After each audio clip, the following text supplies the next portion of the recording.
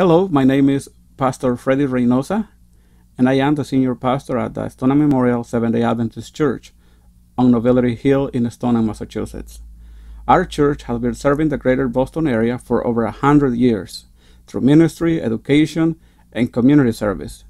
You can find out more about us at our website, stonehammemorial.org, or visiting us in person at 29 Maple Street. We thank you for joining us here at our weekly church service.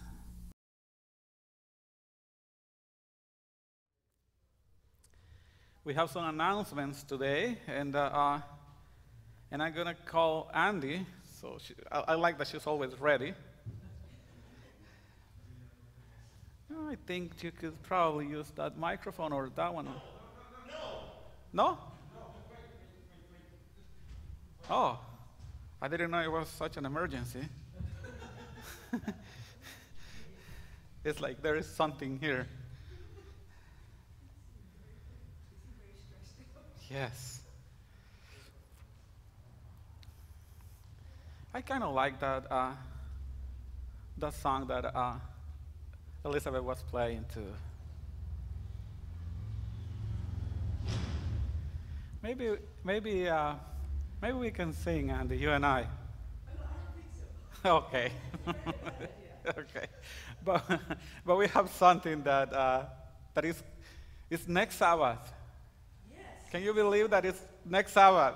Really excited. Yeah, very much so. So for you, those of you who have been here, we've been announcing a very special evangelistic tool that's going to be brought to our church next week, all day Sabbath.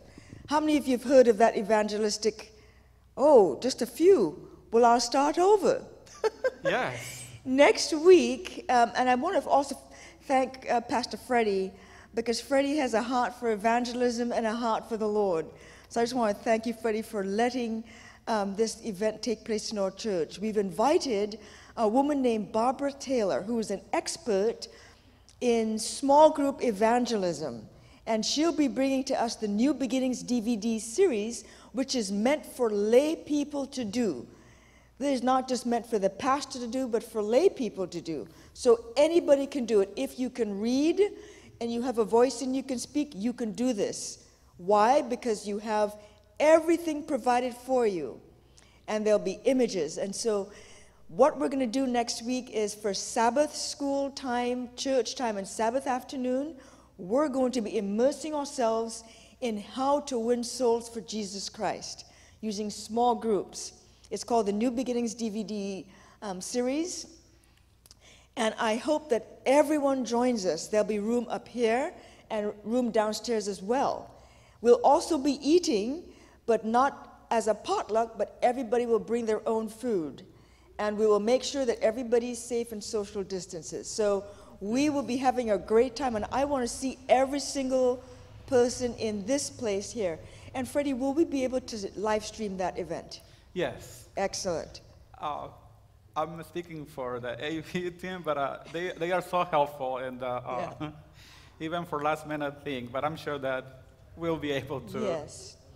And so we are going to be beginning at 9:30 in the morning. What time did I say? 9:30. We want everybody to be on time. You're going to hear Barbara Taylor's testimony, which is amazing. And we're going to also be having audience participation. So you'll be actually demonstrating your skills at reading and speaking. All right? Yes. So that's what we're going to do, 9:30, and then for church, and then Sabbath afternoon. We'll be done around 4 o'clock. All right? Okay. Great. Thank you. So I think we're excited about that event, right? Amen. Something else that I'm seeing right now. I think maybe you want to tell us who are some of your guests this morning. Yes, these are my kindred spirits. My identical twin sister is sitting here with her husband, Brian, and our absolutely wonderful, close friends, Donna and Denzel McNeilis, are also here. They've been here all week. We've been fellowshipping together and doing some things in our neighborhood together, and it's been one of the best weeks of my life. It's been amazing. Oh, wow. So, welcome to our church. Thank you. And let's see. What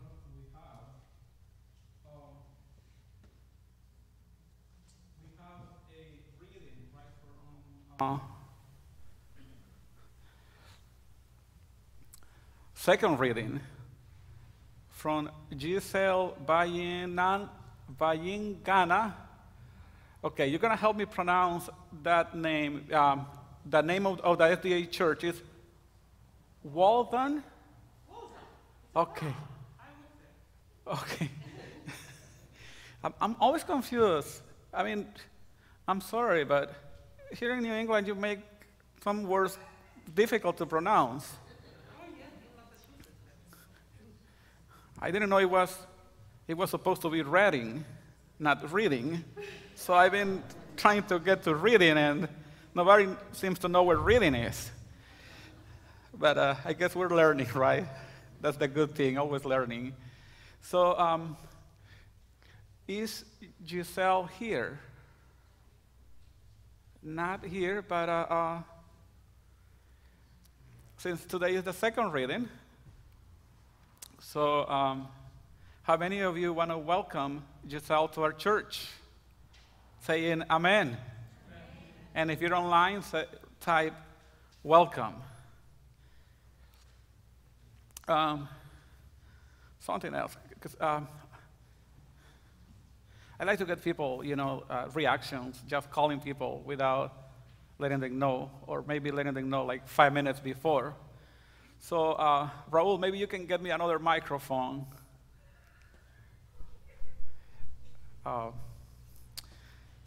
This is a special day, but it's also kind of a day that we didn't want this day to come, but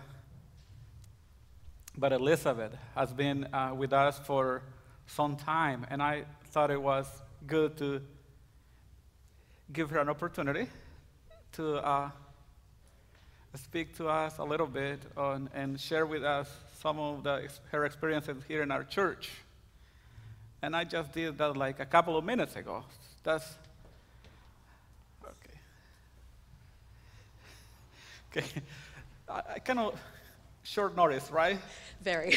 Very much, yes. But we wanted to thank you for all the time that you've been here with us.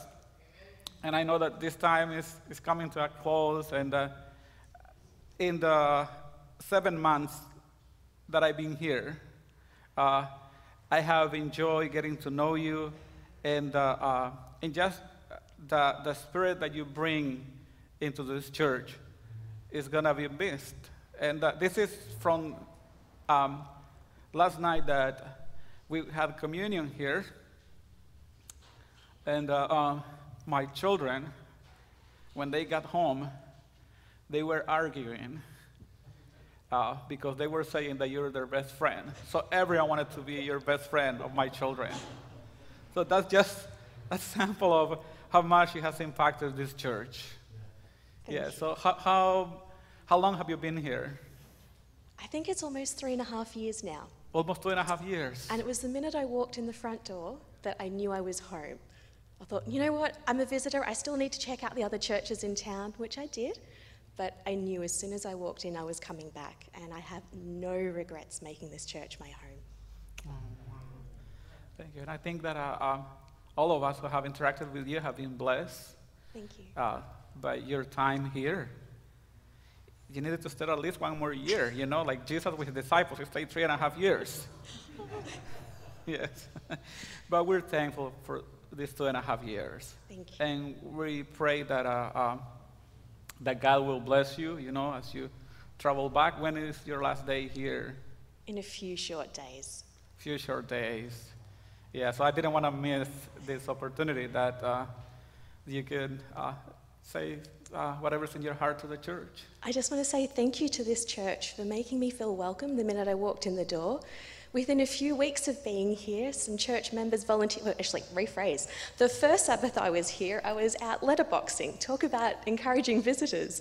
A few weeks later, someone volunteered me for part of the service, and as a church, you welcomed an effective, complete stranger in, and you not just welcomed me, you embraced me.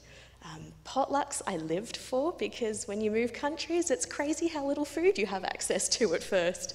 But also the fellowship along those lines. And I truly have the closest friends of my entire life here. I'd been at work 6 weeks, and my boss goes, "Now, do you have any plans for the weekend?" And I said to him, "Actually, I do." And he's like, "How? What are you doing?" So he knew that I was a Christian, he knew I attended church. So I said, "Well, obviously I've got church on Saturday, and then I've got this and this Sabbath afternoon, I'm going hiking with friends on Sunday, and then Sunday afternoon I'm doing this." "Because you've been here 6 weeks, how have you got so many friends?" I looked at him and said, "Church?" But seriously, thank you so much for the opportunities you've provided me, and for me, the children's stories have been so much fun. You've challenged me, you've helped me go further.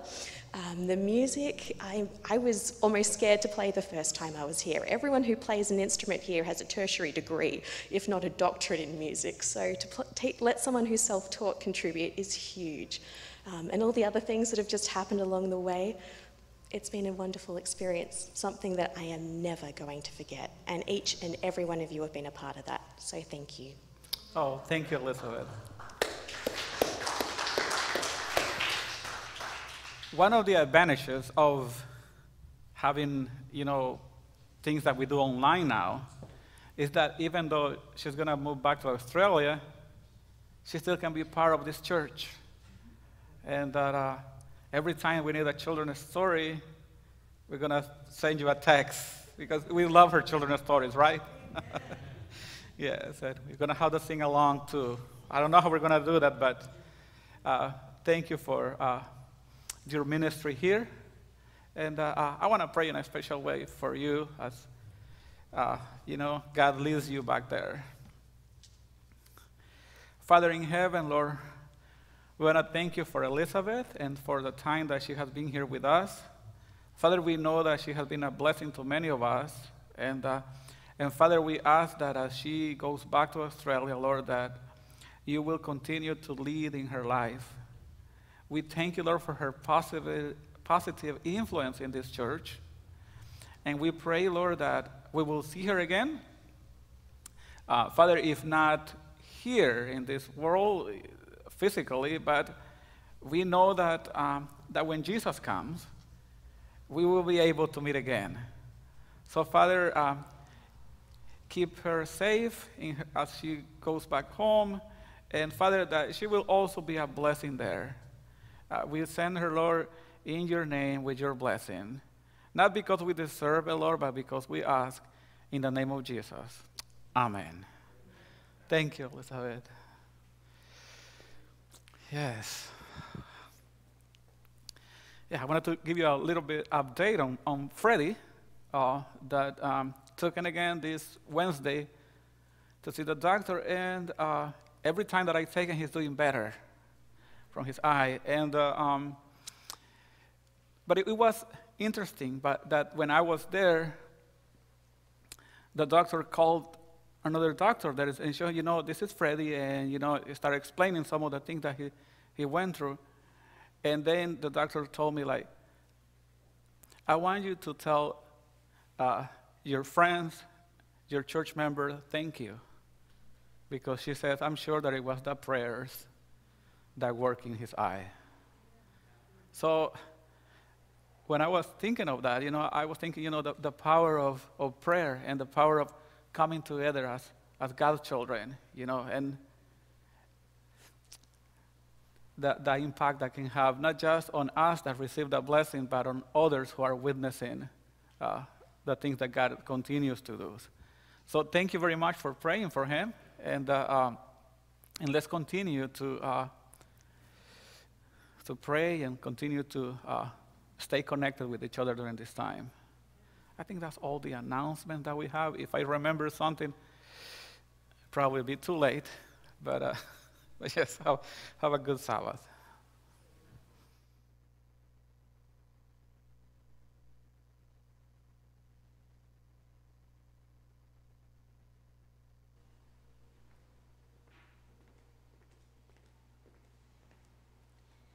Good morning, happy Sabbath. Now is the time for the children of our church. And the story I brought for today is about Prophet Elijah. He was in the times when King Ahab was in Israel, But King Ahab, he served Baal and worshiped Baal. So Elijah came with a message to tell that there was not going to be no rain for the next years to come.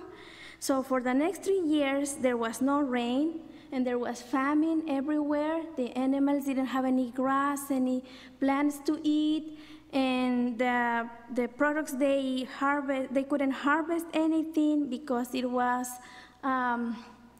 terrible those days with no water. So when the king Ahab saw that, he called Elijah and he talked to Elijah about it, and he named Elijah as a troublemaker. Elijah replied, "It was not me who caused that, but it was you and your family that abandoned the Lord's commands and worshiped Baal." So he told King Elijah to gather the people from all over Israel, and they were going to do something that they're going to show who is the true God. So Elijah suggested that each of them bring the Baal prophets and take a ball, cut it into pieces, and lay it on the wood. So they would offer a sacrifice to Baal, and he would do a sacrifice to God. And they will find out who was the true God. So they gather the people from all over Israel, and they met at Mount Carmel, and they could see the prophets worshiping, running around their Baal god. They would say, "Oh, Baal, hear us." But there was no voice, no one answered. They leaped about the altar which they had made, and nothing happened. It was at noon when Elijah started mocking at them and say, "Cry aloud, for he's a god. Either he is meditating, or maybe he's busy, or maybe he's in a journey, or perhaps he's sleeping and must be awakened." But as all of us know, nothing would have happened, because we know there's only one God. So after they were done, it was Elijah's turn, and Elijah brought the people of Israel closer to him, and he repaired the altar of the Lord that was broken down. He put the wood in order, cut the ball in pieces, and laid it on the wood and said, Fill 4 water pots with water and pour it in the burnt sacrifice and on the wood. Then he said, add water another second time, and they did it on a second time. They add water the third time, so the water ran all around the altar, and he also filled the trench with water. Do you think that Elijah knew that with water it's going to be able to make fire? Have you ever tried doing a fire pit and put water on it? Would it turn on? Would the fire be able to turn on? No, right? But Elijah knew, he was 100% that there's a God in heaven that is going to answer his prayers. So Elijah prayed, "Hear me, O Lord, hear me, that these people may know that you are the Lord God, and you have turned their hearts back to you again." When he was praying, the fire of the Lord fell and consumed the burnt sacrifice, and the wood and the stones and the dust. Everything was consumed. When all the people saw it, they fell on their faces, and they said, "The Lord, He is God. The Lord, He is God." Dear boys and girls, who is your God? The way you treat your neighbors, the way you dress, the way you eat, the way you talk shows who is your God. May you choose the true God in heaven, the one who is going to come back again and take us all home. Amen.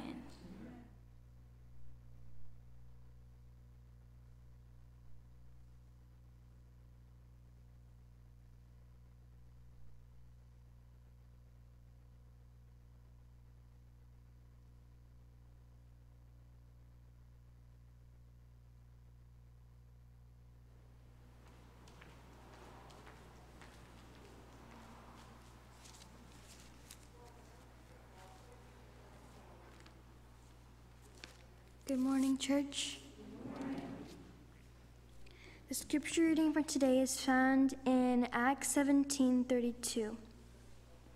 And when they heard of the resurrection of the dead, some mocked, while others said, "We will hear you again on this matter." So Paul departed from among them. However, some men joined him and believed among them Dionysius the Areopagite, a woman named Damaris, and others with them.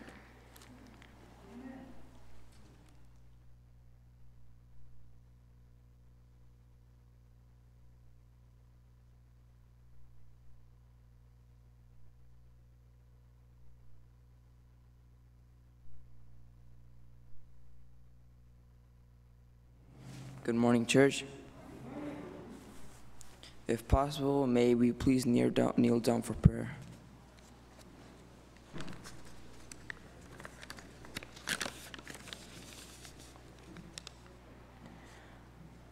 Dear God, thank you for another day that you gave us today. Thank you for another Sabbath that we have to worship and praise you, that we can leave all our stress aside from whatever it is throughout the week. I ask you to please bless the pastor and his message he will be giving. Please protect us from your mighty hand through this pandemic and all who have been affected by it. Please keep on protecting the church and blessing the members which have come today or are joining us virtually. In the name of Jesus I pray, amen. I miss you guys a lot. All this time, we praise God at home, and we decided to praise God with our family. May God bless each one of us, and then pray for us.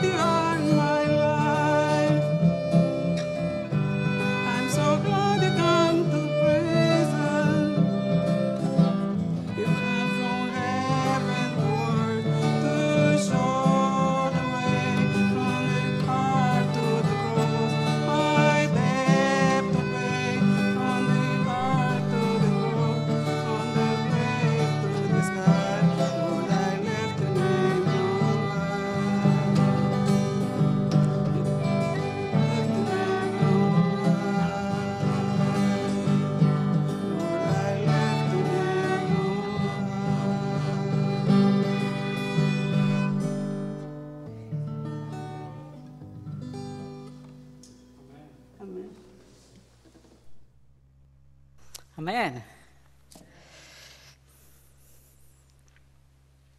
It's all about that, right? Jesus says, if I am lifted up, I will draw all to me. It's about Jesus' life, death, resurrection, about his work in the heavenly sanctuary, and about Jesus coming again. It's all about Jesus, right?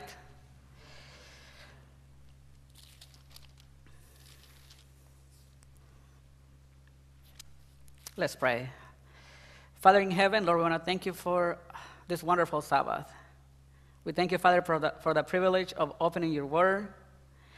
And Lord, we ask that you can speak to us, that we can learn some things that we can put into practice in our lives. And Father, also that we can learn how we can share the good news with others around us. So speak to us, Lord, because we want to hear your voice. And we ask all this in the name of Jesus. Amen.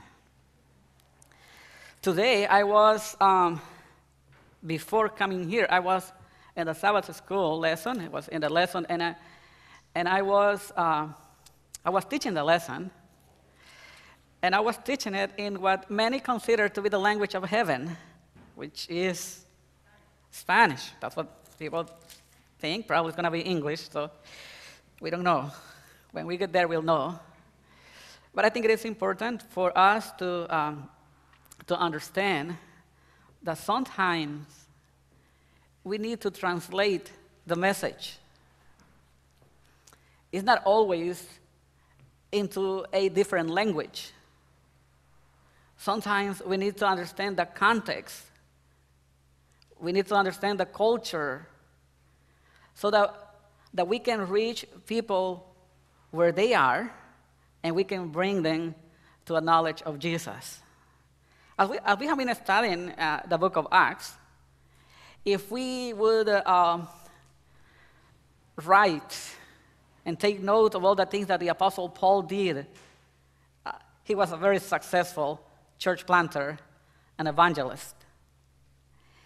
And I think we could learn a lot from him, what the methods that he used to reach people, showing that the gospel is for you, for Gentiles, is for men, is for women, is for rich, it is for poor. And in chapter 17, he shows us that the gospel can reach also those intellectual people. The gospel is also for them. The reality is that the gospel is for everyone, because the gospel is the good news of Jesus. And this good news is what we need, even when we are not aware of that. In fact, the Bible tells us that God has put something in our hearts. And because he has put eternity in our hearts, there is that part of human beings that is always searching for something. And everyone tries to fill that void in different ways. And when it's not Jesus, the one who they're putting in their hearts, it doesn't matter the toys, it doesn't matter all the things that they accomplish, they are still going to feel and be empty. Because it's only Jesus. So we go to chapter 17 this morning. And we're going to look at 3 examples of how Paul shares the message in different audiences. Chapter 17, we start reading in verse 1.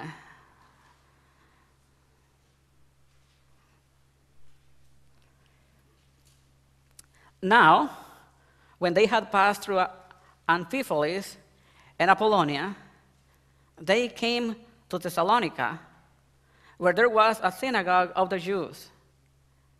Then Paul, as his custom was, went into them and for 3 Sabbaths reasoned with them from the Scriptures, explaining and demonstrating that the Christ has to suffer and rise again from the dead, and saying, "This Jesus, whom I preach to you, is the Christ." The audience, the synagogue, People who already have a knowledge of the Old Testament. They have accepted that there is a God who is in control of things.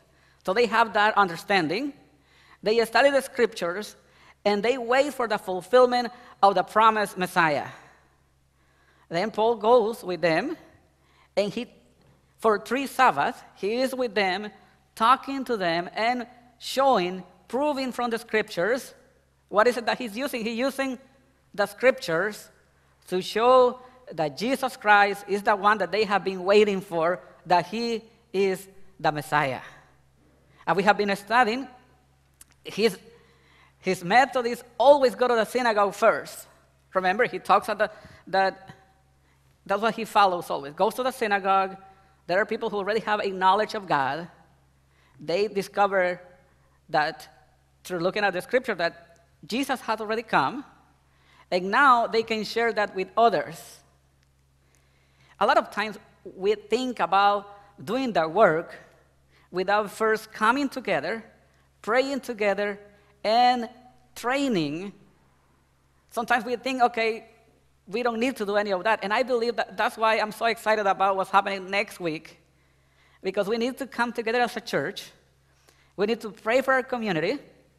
We need to train. We need to see how people are doing things, and we can learn from them so that we can also share the good news of Jesus with others. So that's what Paul does. He goes to the synagogue, gets people excited about the gospel, then they go and share the good news with others in such a powerful way that in many examples that we have in the book of Acts, the whole city would come together and listen to the message of Jesus. So he's always following that. So in Thessalonica, he proves from the scriptures that Jesus is the fulfillment of the Old Testament prophecies.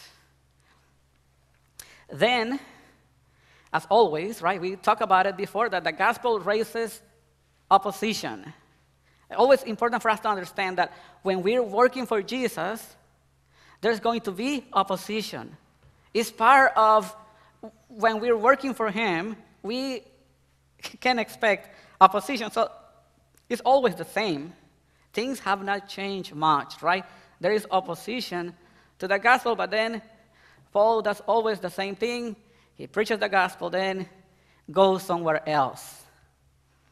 He goes somewhere else, and then after being in Thessalonica, probably he was there for about 2 months. And when he was there, one of his churches sent him a gift. He writes to the Philippians, thanking them for the gift that they sent him. That was probably the church that cared more for Paul than all the other churches. They always had him in their minds. So he goes from Thessalonica, and then he goes to Berea. And we go to verse 10, chapter 17 and verse 10. Then the brethren immediately sent Paul and Silas away by night to Berea. When they arrived, they went into the synagogue of the Jews again. These, talking about the Bereans, were more fair-minded. Other versions are more noble than those in Thessalonica, in that they received the word with all readiness and searched the scriptures daily to find out whether these things were so. Therefore, many of them believed, and also not few of the Greeks, prominent women as well as men. Again, Paul goes to the synagogue. These people are more novel, the Bible says, so fair-minded. They were more open, okay? We're going to find all these people when we do ministry. We're going to find people that are open, like the Bereans are. That doesn't mean that they will accept everything that Paul is telling them. They are open to what he has to share, but then they search the scriptures to see if what Paul is saying is true. And you hear a lot about it. There are many churches that take that name, Bereans, because it's a noble character, of searching the scriptures and being open to what people have to say, but then going into your Bible and check if what people are saying is true. So that the Bereans, again, go to the scriptures, and they are open to what Paul has to say. They receive him but then they check to see what he's telling is truth. I think that's something that we all should have, not because we hear something, not because a pastor says something, but we should always check if what people are telling us comes from the Word of God. So that's what the Bereans had. Then, the biggest challenge, because there is Athens, and Athens is not a good place for the gospel. If people were going to do an evangelistic experience in Athens, they would think twice. Because Athens is the place of philosophers, all this wisdom of the world. But the gospel is for everyone. And Paul is in Athens because we know that he's not thinking of staying there for a long time, but because he's following the guidance of the Holy Spirit, wherever he goes, he's preaching, right? So what is that he does? Well, he has time, and he starts observing things. So if you want to reach people, you need to observe people. You need to see how they live. You need to know their needs. You need to know their fears. You need to know all these things so that you can meet them where they are. Some of the things that I learned when I was doing Bible work is that you have to pay attention to every single detail. If you go to a house and you see that there are some toys, that means that this family has children. So you need to think about bringing something for their children. And it's always good to be observing things.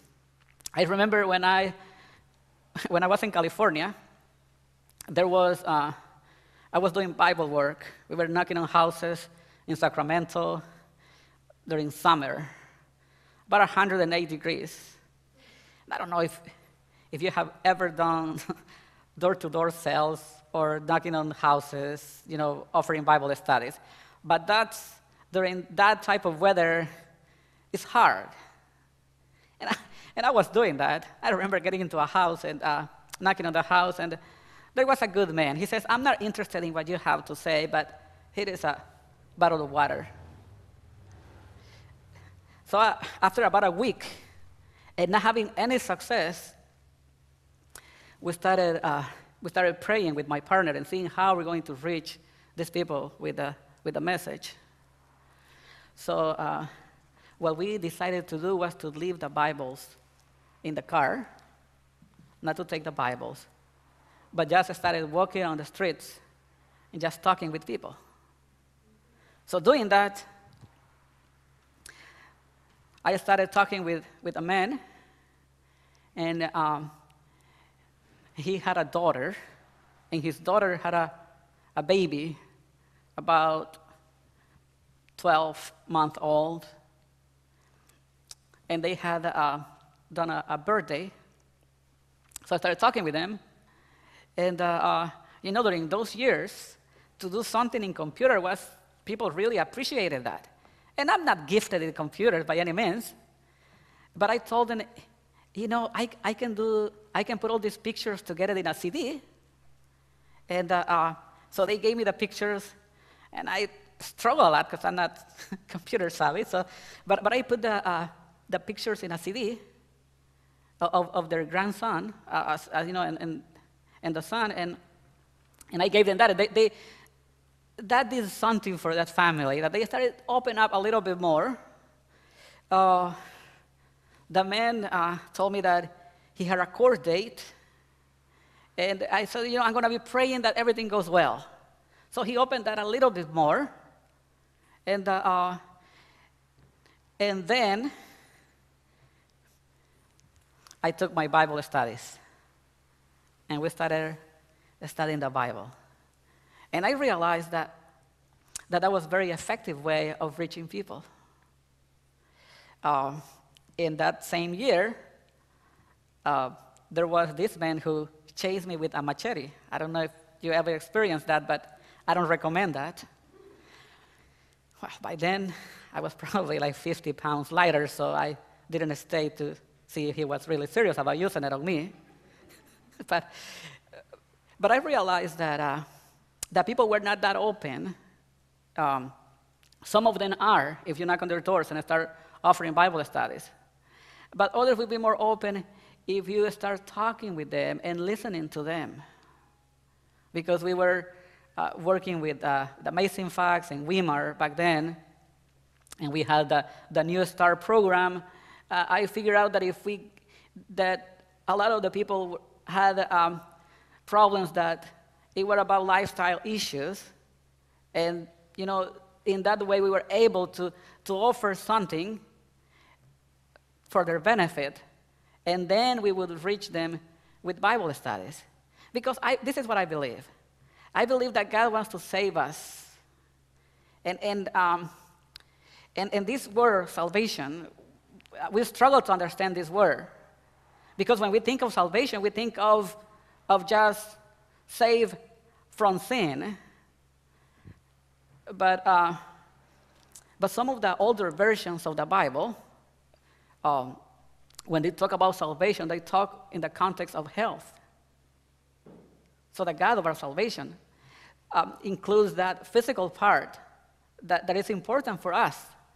So I saw that when we were talking with them about some of these things and helping them to eat better, and they would be open then to receive what we have to offer.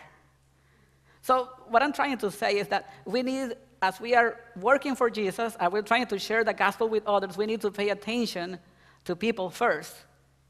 Because when people know that we care for them, they will be more open to hear what we have to say.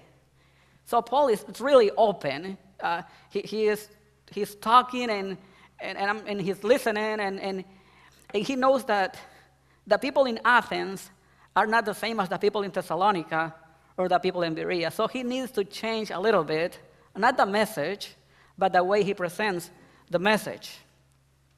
And we read in chapter 17, verse 16. Now, while Paul waited for them at Athens, his spirit was provoked within him when he saw that the city was given over to idols. Therefore, he reasoned in the synagogue with the Jews and with the Gentiles worshippers, in the marketplace, daily with those who happened to be there. So, even what Paul is using here, the text says that he reasoned in the synagogue with the Jews and with the Gentile worshippers. The word he uses here for reason is the word in the original language where we use dialogue. So he's not just proclaiming, he's not just preaching, but what he's doing in Athens is that he is in a dialogue with people. Why will he be doing that? Because the philosophers, Socrates and all of them, this is where Socrates was, Athens, that's how they taught the students. It was a dialogue. It was a question expecting an answer from the students. So Paul is adjusting a little bit, not using the same method he used in Thessalonica and in Berea, but now he's asking questions. So that gets the people excited because they see that this man has something that they want to hear. They have something. He has something they want to hear. And the Bible continues telling us, so they tell Paul, come, we want to hear you. Whatever you say, and sounds like we might be interested in listening to what you have to say. Verse 22. Then Paul stood in the midst of the Areopagus and said, Men of Athens, I perceive that in all things you are very religious. For as I was passing through and considering the objects of your worship, I even found an altar with this inscription, to the unknown God. He's paying attention to the things that he's seeing. There is something with the unknown God. Well, these people from Athens were so superstitious that some archaeologists have discovered some writings from those centuries, 3rd and 2nd century, with inscriptions to the unknown gods, because they felt that if we don't know about it or we have forgotten about any of the gods, maybe the God will punish us. So we need to make all these statues so that we don't miss anyone. So Paul is saying, okay, I noticed that you're very religious. You see, he was concerned for their spiritual life. But he doesn't start just calling people like, you sinners, idol worshippers. No. He is saying something that they will listen to what he has to say. You're very religious. Therefore, he says, the one whom you worship without knowing, him I proclaim to you. He makes the connection. The unknown God is the one that I proclaim to you. So you have to understand what these people believed in order to understand his sermon that he's giving here. Well, the Epicureans, they were followers of Epicurus, and they believe in that there were different gods, but they viewed them as too far removed, that they were not concerned about the things that were happening to human beings. There is a historian who summarizes their view in saying, nothing to fear in God, nothing to feel in death, good pleasure can be attained, evil pain can be endured. So God is so far removed, he's not concerned for the things that are happening here. Make me think of William Miller. Because it's the same philosophy, deism.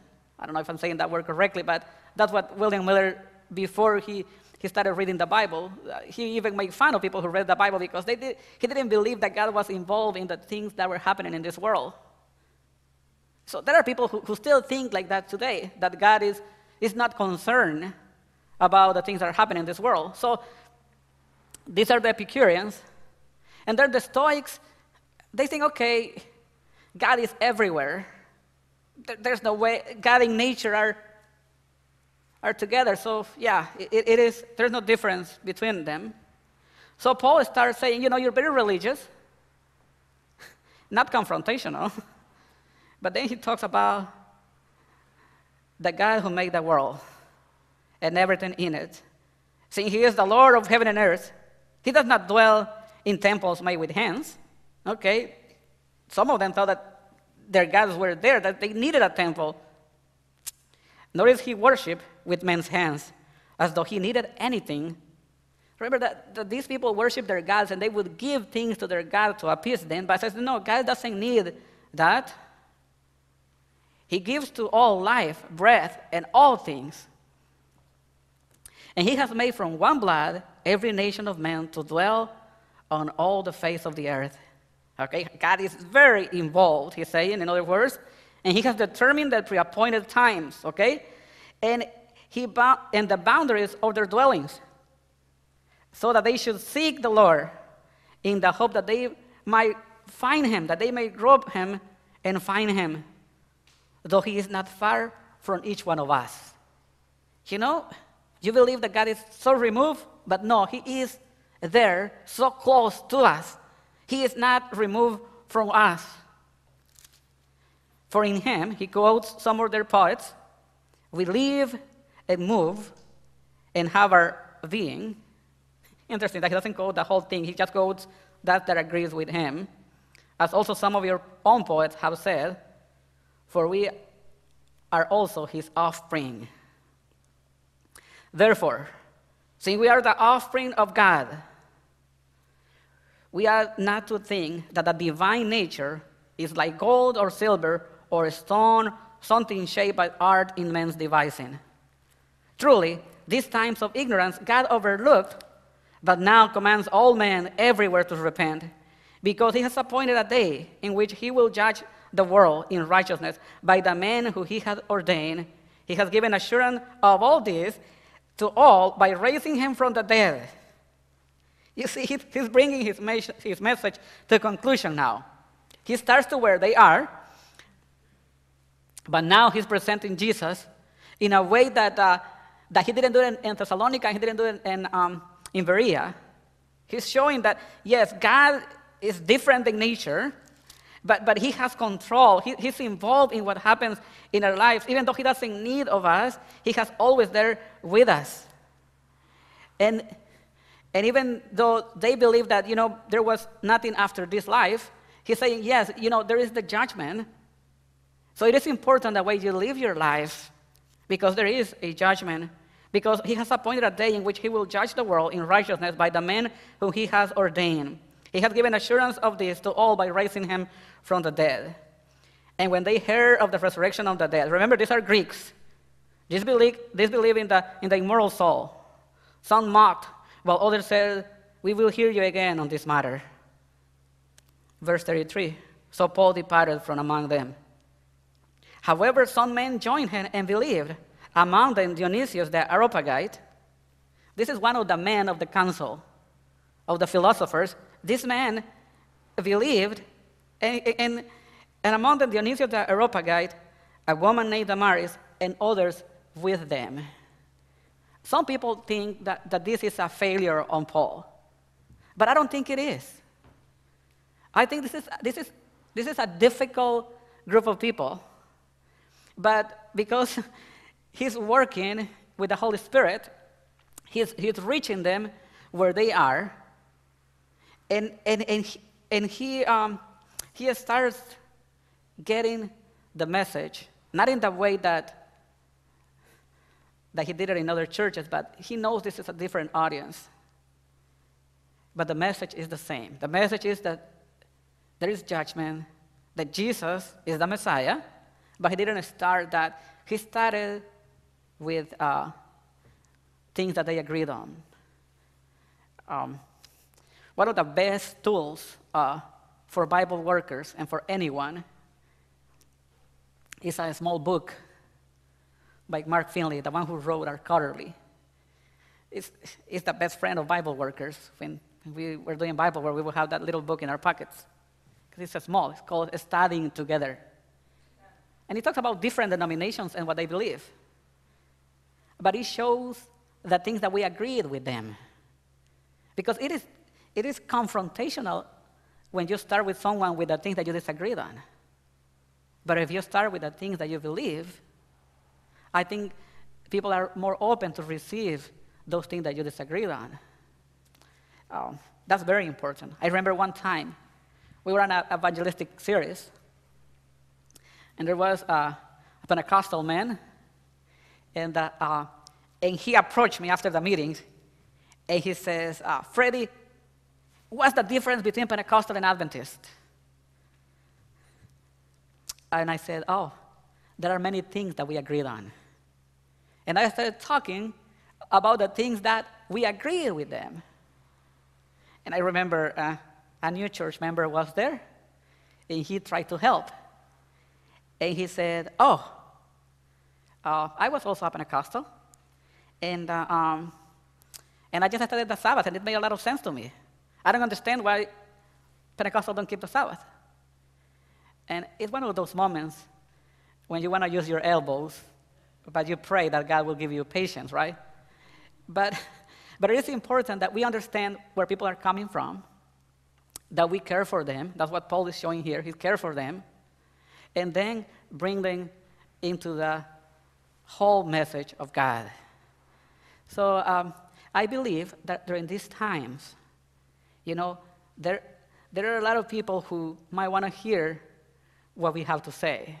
Because we have come into a point that some people are at least open, but they don't believe in absolute truth, right? And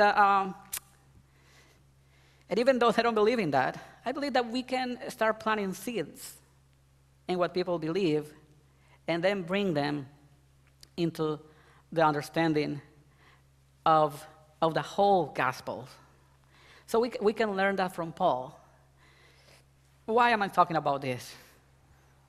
Because I believe that it's important that us as a church, every one of us, has neighbors, has friends, relatives, people that they know that you can start sharing about Jesus with them. And always start where people are. And then bring them into the truth. And I believe that God is calling each one of us to do that. Because I believe that Jesus is coming soon. And we need to organize ourselves as a church. And we need to do this work that God has called each one of us to do so that we can finish this work and we can go home. I believe that in this world where there is no hope, God has given the Seventh-day Adventist Church a message that can give people hope. God has given us a message that can give us that assurance of eternal life, that freedom that we can have so that we can share that with others. I pray that during this week, the training that we have, that we start praying for those people that we want to reach. Start praying with them and see ways that you can reach them. Think of some of the needs that they have and how you can help them with those needs. And think of ways that you can become friends with people. You see, in order to reach people, they need to know that you care for them. And we need to, as God's children, we need to learn from Jesus, who was a friend of everyone. So that's what we need to do. Because I believe that God is preparing a people to prepare the world for the second coming of Christ. And I hope that after this training this week, that we will start thinking not just inside, but we'll start thinking outside how to reach our communities. And I pray that 2021, we will have an evangelistic series where we can bring people unto Jesus. So this week that we're going to start, how many of you want to be used by God? How many of you want to pray that God will give you wisdom to reach the people around you? Amen. I want to pray that God will give you those divine appointments, that you will be able to share about Jesus with others during this week. Father in heaven, Lord, we want to thank you for Jesus, because it is all about him. And thank you because Jesus has entrusted us this message to us, that we can proclaim the good news about him. And Father, this is what the world needs. This is what the world needed in Athens, and this is what the world needs in Massachusetts in 2020. So Father, we ask that you can, Lord, empower us with your Holy Spirit, that we be able to share this good news with others, Lord, and that very soon, Lord, you will give us that joy of seeing, Lord, those around us coming into the knowledge of the truth. And Father, we also pray that you will keep us faithful to you, that we will stay close to you always, Lord. Father, help us to connect with each other during these times. And help us, Lord, to encourage each other. Be with our church, Father, in a special way. And Lord, we ask that you can bless this training that we're going to have next week. Lord, that we will all be here. And that, Father, that we will be inspired and motivated, Lord, to share the good news of Jesus with others. Be with us, Lord, during this Sabbath, because we ask all this in the name of Jesus. Amen. Hello, this is Pastor Christy Hodson. Thank you for watching our program today. We hope to see you soon in person or live on YouTube for our Saturday morning worship service. You can also find information about online Bible study groups at our website, stonehammemorialchurch.org. We currently have a food bank and clothing distribution center located at 9 Gary Street and operate Greater Boston Academy, an elementary and preschool at 108 Pond Street.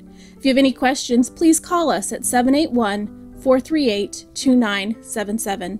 May the God of hope fill you with all joy and peace as you trust in him, so that you may overflow with hope by the power of the Holy Spirit. Amen.